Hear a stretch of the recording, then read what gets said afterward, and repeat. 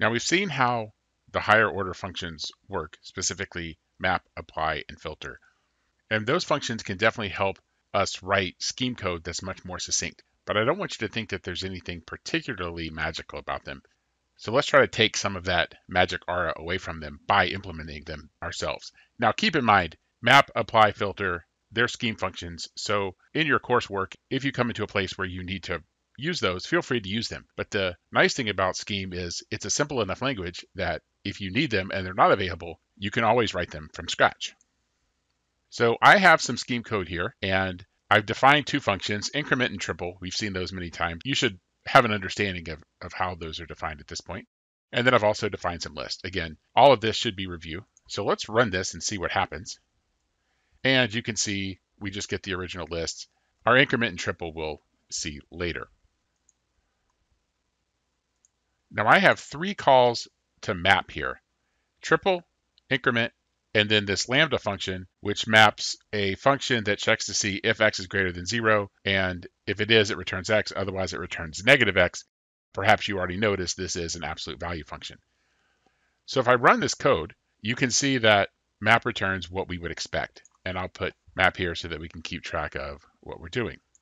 Now, let's write our own version of map. So we're going to define map R for recursive. It's a function that's going to take two parameters, fun and list. And think about what map does. Well, if the list is null, then we're just going to return an empty list.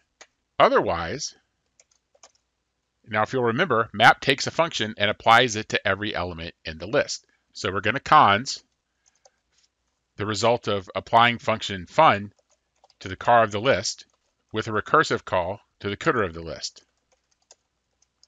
So we'll call this with map, and then we'll call this again with map R. So let's run this, and you can see I get the same results with map and map R. Okay, so now let's try this with apply. And so we'll apply addition and multiplication to the two lists, and we run this, and for list 1, that's the numbers from 1 to 10, and I recognize that as the sum of the numbers of 1 to 10 and the product of the numbers from 1 to 10. So I'm pretty confident that those are correct. So now let's write our apply method.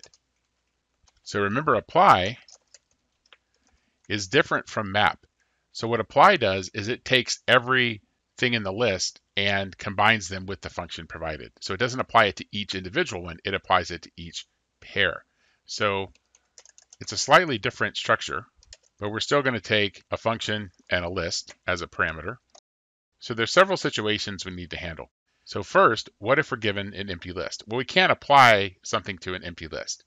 We also can't apply anything to a list that has just one thing in it. That wouldn't make sense because, again, we're going to assume that the function that's passed into this is going to take two operands.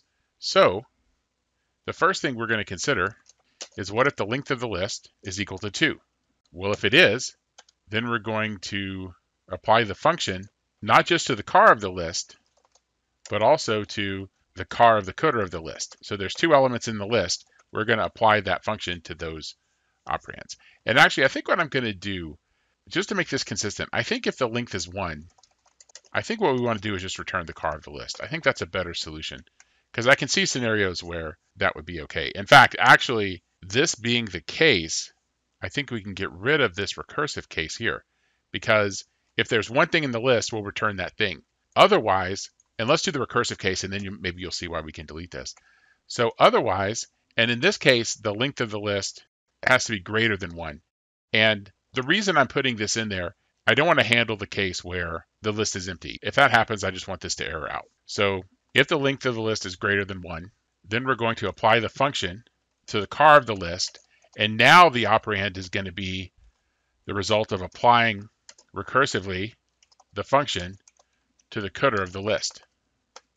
Now notice here, if the length of the list is 1, then it's going to return the car of the list. So if the length of the list is 2 and we hit this case, then it's going to apply the function to the car of the list with the car of the cooter of the list, because the list has size 1 then. So I can actually remove this case, I believe. And as we're testing it, we'll find out very quickly if that works. So now let's try our test code with apply R. And when I run this, notice I get the same results as I did with just apply.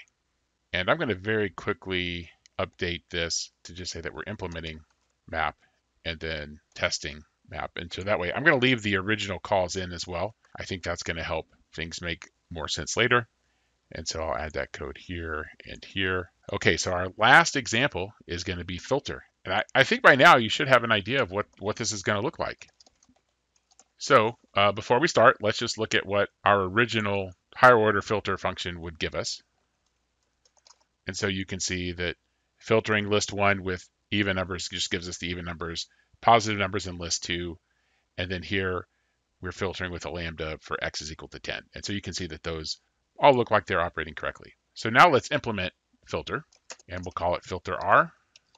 And it's going to take 2 parameters, just like our others. And actually, this is going to be conditions. And if the list is null, then we're going to return the empty list.